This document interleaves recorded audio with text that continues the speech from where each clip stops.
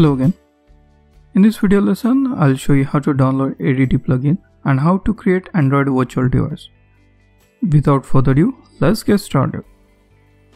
Open an Eclipse, navigate to Help, install new software, click on Add, give name as ADT plugin and enter location as you can see on the screen. Click on OK and follow the installation guide.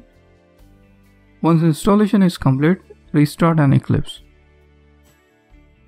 Once you reopen Eclipse again, it may ask you to define Android SDK location. Provide Android SDK location and click on Next. You would now see Android SDK Manager and Android Virtual Device Manager icon added to the toolbar. Now click on AVD Manager. This will open an AVD Manager window. There is another way to open AVD Manager.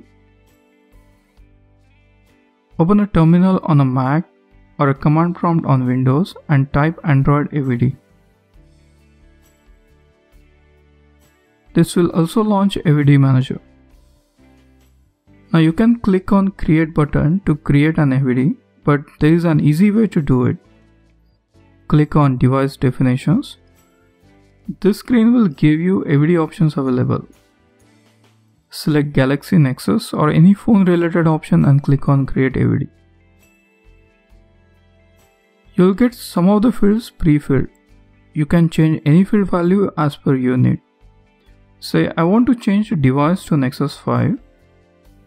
Select Target API. Select Skin. Select CPU option. You may want to increase RAM and VM heap size. Click on OK. Now select AVD that you want to start and click on Start. Click on Launch. It will take a while to launch AVD depending on your laptop configuration. You can use Android emulator to test any app. Advantage of using AVD is you can test an app on a different device configuration without actually investing in physical hardware. Downside is it's slower than a real device. On a Mac, you can still use an emulator. I would advise you not to use emulator on Windows as it's very slow. Use real device instead. Alright, see you in the next video lesson.